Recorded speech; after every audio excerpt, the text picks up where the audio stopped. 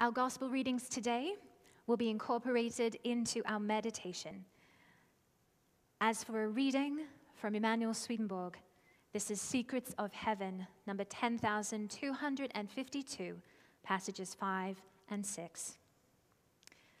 In Matthew, opening their treasures, the wise men from the east offered gifts to the newborn Lord, gold, frankincense, and myrrh. Gold here means good, frankincense, internal truth, and myrrh, external truth. Both kinds of truth spring from good. In this instance, gold is the first to be mentioned because it means good, which is inmost. Frankincense is second because it means internal truth springing from good. And myrrh is the third or last to be mentioned because it means external truth springing from good. The wise men from the east offered those gifts to the Lord, born at that time, to indicate his divinity within his humanity. For having a knowledge of correspondences and representations, they knew what gold, frankincense, and myrrh each served to mean.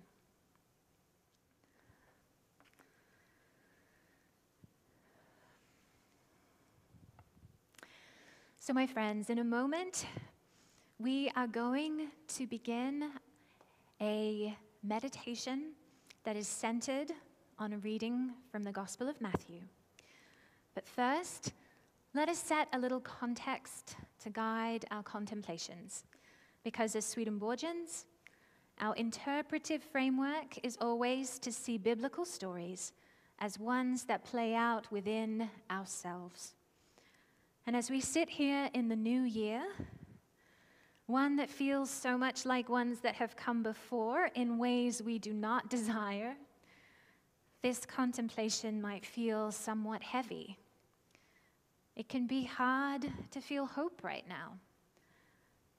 But in the story of the Magi, we are invited into the realization that as stuck as we might feel, there is an essential journeying that is always possible for us. We don't have to travel as far as the Magi did. Even the small ways that we travel and expand and learn within our own hearts and minds, that can be filled with starlight and curiosity and steadfastness in just the same way. So what is it that the story of the Magi asks us to see? There is Herod. We might need to observe how our inner Herod is raging. There are the Magi. We might be called to honor the curious parts of ourselves, the parts that want to learn, that are willing to move and travel and grow. There is the star. We might be invited to see where our small points of light are still shining. Where are they leading us? And there are the gifts. We might be drawn to see the ways, the goodness of God is being given to us every day. Now, these contemplations won't change our circumstances, but hopefully, what they will do is help us stay present to our circumstances in grounded and compassionate ways. So, what we will do today is a modified Lectio Divina practice, which is basically the practice of repetitive scripture reading. Now, I've taken the traditional Magi reading from the book of Matthew and broken it up into 3 parts. In the first round, we will just read those 3 parts with some silence for contemplation in between. And then, when I read them through for the second round, we'll add some reflection questions for your contemplation. So just 2 rounds today, and after the second round, I will finish up with a prayer written by Kate Compston. So, we are ready to begin, and I invite you, wherever you are, to take a comfortable seat, whatever makes you feel most ready to take a deep breath and to close your eyes.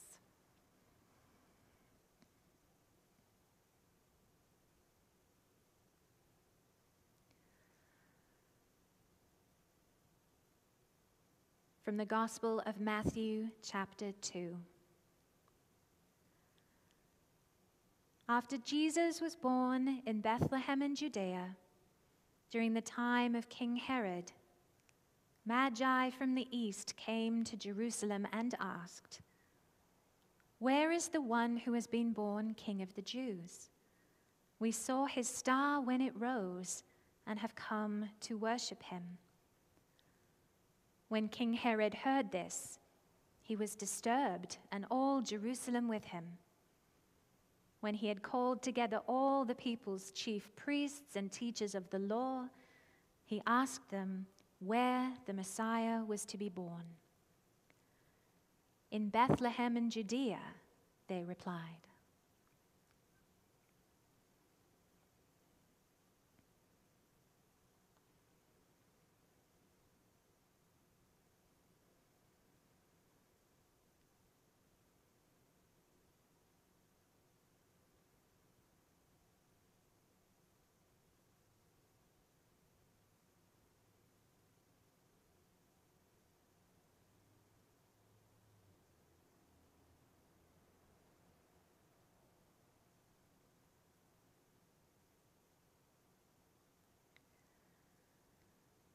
Then Herod called the Magi secretly and found out from them the exact time the star had appeared.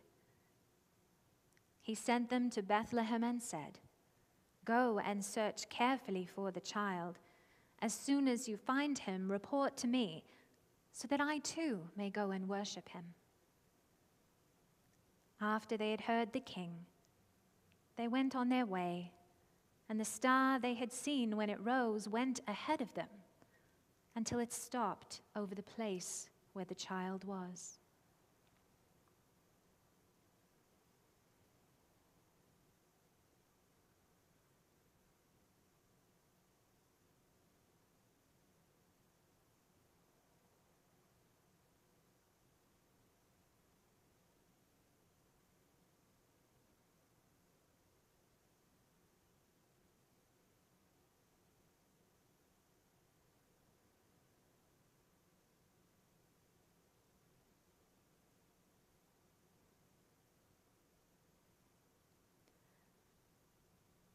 When they saw the star, they were overjoyed. On coming to the house, they saw the child with his mother Mary, and they bowed down and worshipped him. Then they opened their treasures and presented him with gifts of gold, frankincense, and myrrh. And having been warned in a dream not to go back to Herod, they returned to their country by another way.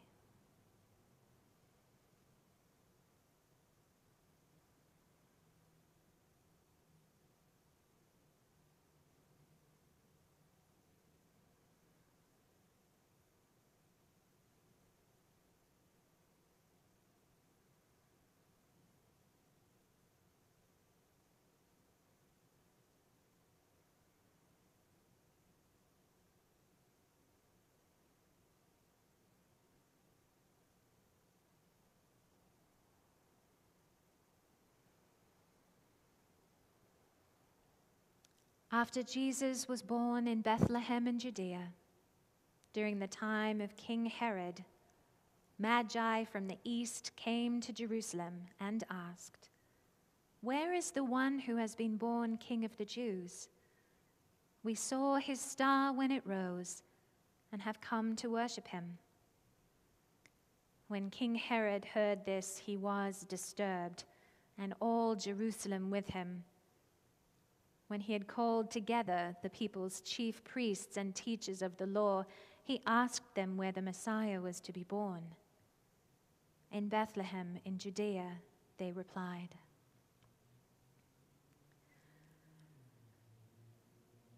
When we hear about Herod, we are invited to consider the ways in which our own self-serving spirit tries to assert dominance. Can we hold these feelings in compassion, while at the same time not acquiescing to their energy?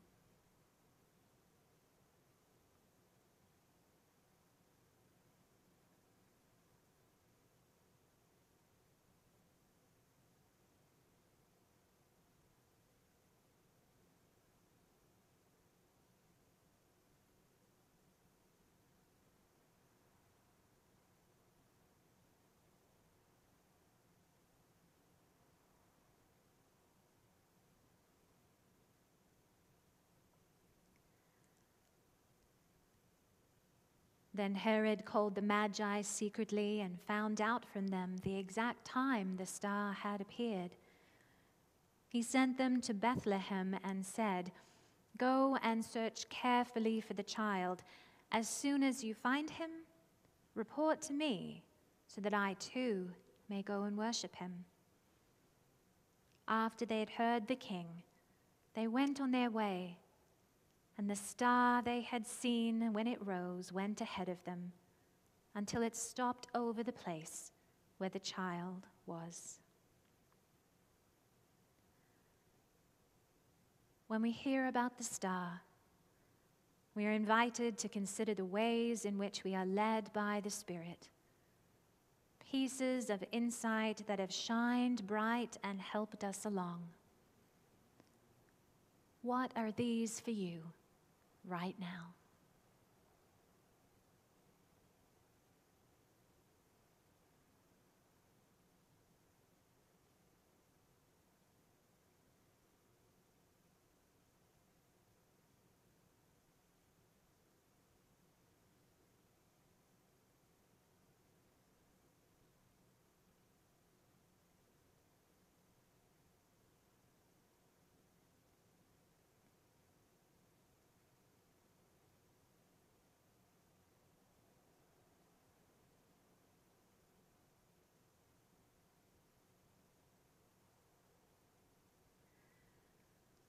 When they saw the star, they were overjoyed. On coming to the house, they saw the child with his mother Mary, and they bowed down and worshipped him. Then they opened their treasures and presented him with gifts of gold, frankincense, and myrrh. And having been warned in a dream not to go back to Herod, they returned to their country by another way. When we hear about the Magi and their gifts, we are invited to consider what journeys we are willing to take for the Lord and what gifts we are being called to offer. What might these be for us today?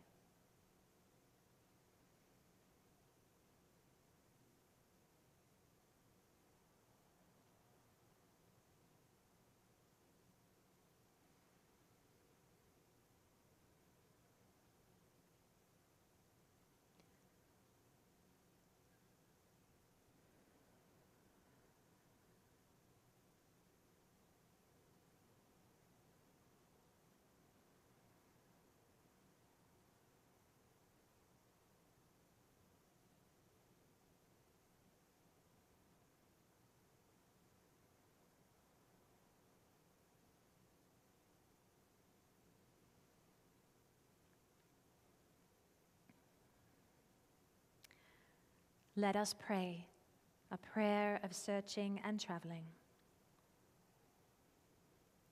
O God, who am I now? Once I was secure in familiar territory, in my sense of belonging, unquestioning of the norms of my culture, the assumptions built into my language, the values shared by my society. But now you have called me out and away from home, and I do not know where you are leading. I am empty, unsure, uncomfortable. I have only a beckoning star to follow. Journeying God, pitch your tent with mine, so that I may not become deterred by hardship, strangeness, doubt.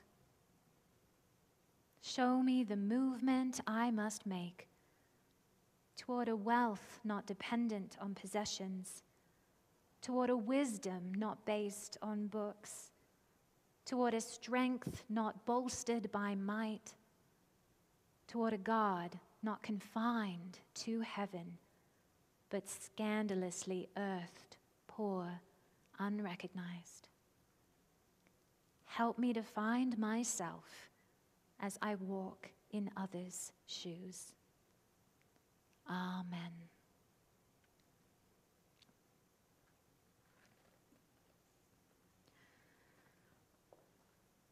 We will now take a moment of reflection with a musical interlude.